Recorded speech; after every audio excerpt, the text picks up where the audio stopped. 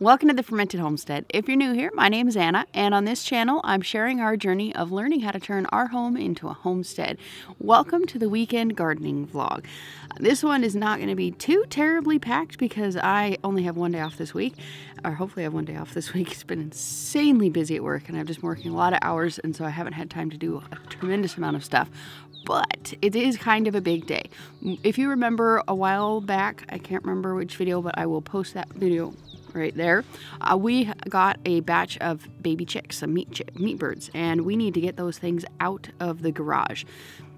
I know that's not a gardening thing, but it is kind of important for the homestead, and that's kind of what this channel is all about. So I'm going to show you that process. It's a pretty simple process because I have most of the infrastructure there, but I'll go ahead and show you that, and I'll show you how big they are and all of that kind of fun stuff. And then we have been hardening off tomatoes all week with the plans of planting them yesterday, but I worked all day yesterday, so that didn't actually happen. So we're just going to have to continue.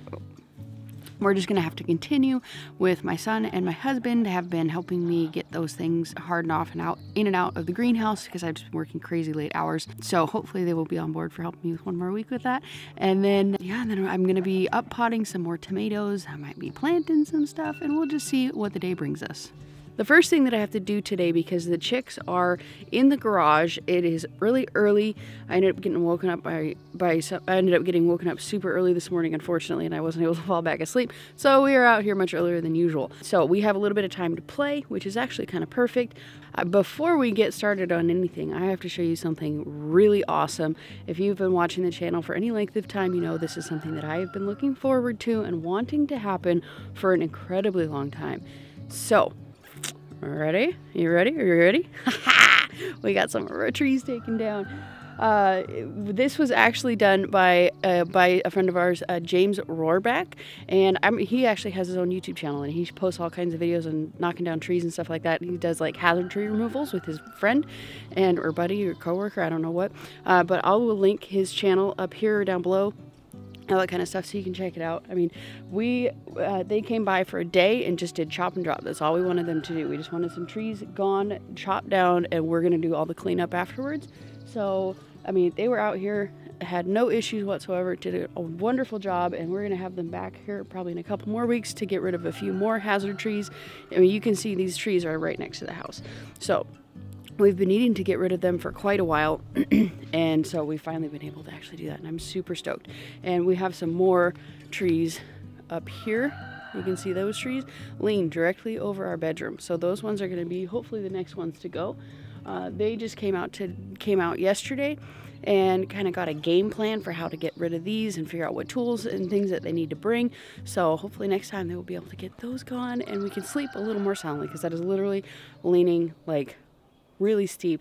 I'm probably exaggerating, but it's really steep and kind of freaky when it's in a windstorm and you're going to sleep with that thing dangling over your head. So I'm pretty excited to get that one gone. The main reason we're able to get these chickens out of the garage without much issues because we have actually 2 of them. I'm only going to need 1 of them for now. I have 40 birds, and this will suffice for a week, I would say, until I need to split them into 2 different groups. And in that time, I will be able to fix this greenhouse that was actually kind of torn to bits a little bit with a couple of windstorms that we had over the winter. So the top here, this is actually a converted old old awning that we kind of wrapped in chicken wire, and I converted it basically into a chicken tractor. It's super heavy though, so I don't like using it if I don't have to. So anyways, we're gonna go ahead, we're gonna get this thing set up so we can get those little birdies out here. I got the tractor all set up, and basically all I did is I kind of put it in position where I could easily see it from the house. I plan on eventually just running them down on the grass over here, but I wanted them to be a little bit closer to the house, a little bit easier to keep my eye on. I know it's not that much further, but I kind of just wanted them to be closer. And so I got them all set up. I got the water in there. I'm going to grab the food on the way down. And I have these 2x4s set up to block any gaps because the ground is not even. I've found that just tends to work. Not always, but most of the time. Sometimes the gap underneath will be a little bit too big for that, but in this case it works. So, on to get the chicks. That's a dead shrew. These cats, it's so cute. They catch these things all night long. They catch a lot of them, and then they just spend the day playing with the dead bodies. Like it's alive. It's hilarious. So as you can see, they are definitely ready and raring to get out of here. So let's get them going. So we caught probably about 10 of them. I didn't actually count, and now we're gonna bring them down. Gonna obviously have to do this in a lot of trips.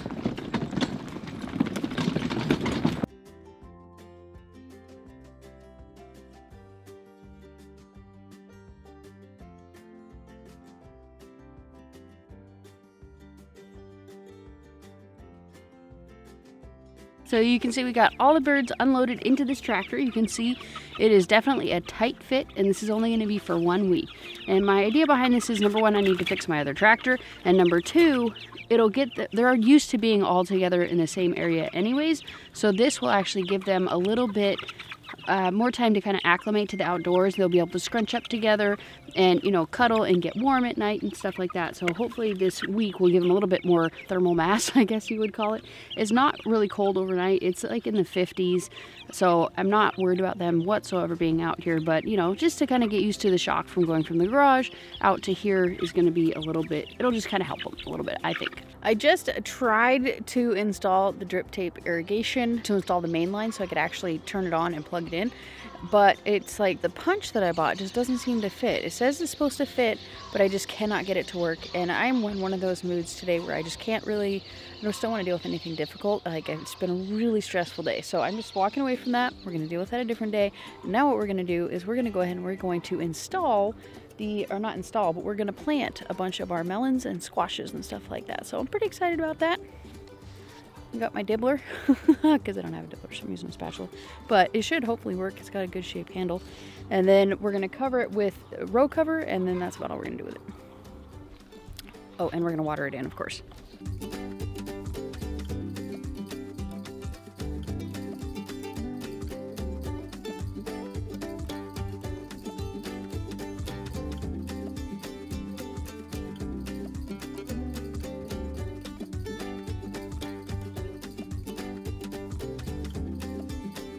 So I got all of this squash planted, and basically what I ended up doing is I did all of the butternut and the butternut and delicata and kabocha, kind of the ones that I like more up top here. And then I did the medium-sized squash in the second row, and then I did the really big ones at the end there. Hopefully thinking that, you know, the big ones, I'll have a little bit more room to sprawl down there if I don't end up putting up another row.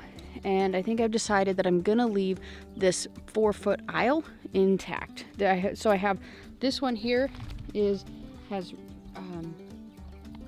holes plugged into it, and then this next 4-foot section is blank, and then this one has, you know, like, and so on. So next thing that we're going to do is we're just going to go ahead and cover these with the row cover, and basically I'm just going to try and protect them. If there should be any kind of frost, hopefully it'll protect it, but I should be cleared of the frost. I'm not super worried about it. And then also hopefully to keep it from any bunnies or slugs or anything like that that could damage it while it's still kind of young. So I did water it in. My battery died, so I just wanted to get everything finished. So I finished it up and then got a new battery. So I got all that stuff done. I watered it in, fertilized it, all that fun jazz. So now we're just going to go ahead and cover it up.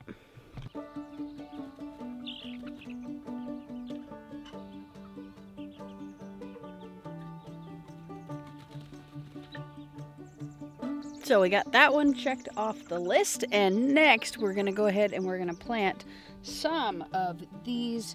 We have some loofahs, and we have some cucumbers and things like that we're going to go ahead and we're going to fill up several of our arched trellises that we have, like right there.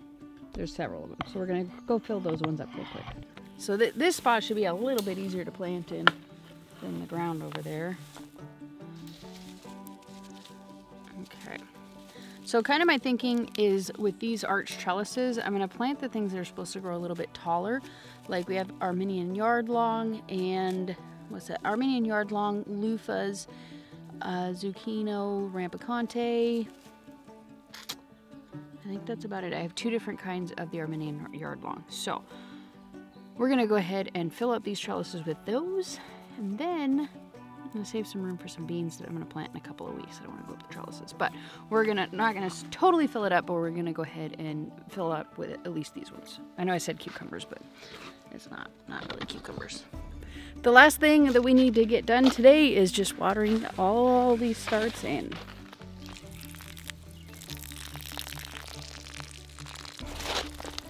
I'm not sure why the water pressure is so bad, but maybe it's clogged. So while I am watering these in, I'm just really thinking about how excited I am for this coming year and this coming gardening season. We got all of that stuff taken down. Well, not all that stuff. We got enough of that taken down that we can actually have a reasonable amount of sun. So hopefully we'll be able to get enough sun to be able to grow some good solid tomatoes and maybe get a bunch of these squashes going, and just hopefully have enough sun to be able to kind of stave off some diseases and stuff that we had issues with last year. And I'm just really excited. I'm really hopeful for the coming year. Like I said earlier, I feel like this year is probably going to be a lot better than last year. Hopefully I've learned enough lessons from mistakes that I made last year. And hopefully you guys have been following me along and you can see kind of the ways that I'm learning. And maybe you guys will be able to learn from my mistakes as well. At least that's what I hope. And also, I don't think I said it, but with this watering in, I am attaching this to it, and it's filled with fish emulsion. And this is just supposed to help starts grow, and it's also supposed to help to prevent any kind of transplant shock, things like that. So I have found it to be pretty effective. These peas are doing tremendous. Awesome. So it didn't work with the kale, as you can see in here. These things are still stunted even from last week, but that I am pretty confident is user error, and that I did not harden them up well enough, or at all. So that's definitely not any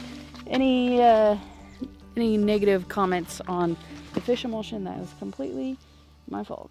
So I'm gonna go ahead, I'm gonna finish watering in the rest of these starts. Then I'm gonna go inside and I'm going to eat my last meal for the next 40 hours. And then I am going to probably finish editing a video. Hopefully I will be able to finish editing a keto taco canning soup recipe. So if you guys are interested in that, if you guys are kind of on the low carb spectrum there, and or if you guys just want a really delicious taco soup recipe, that one is already out or will be out next very shortly. So that just depends on how much I'm able to get done this evening. So I hope that you guys enjoyed this video. I hope you got some inspiration. If you do, let me know down below, and also make sure you give me a like and subscribe if you haven't already, and we'll see you next time. Thanks for watching. Bye.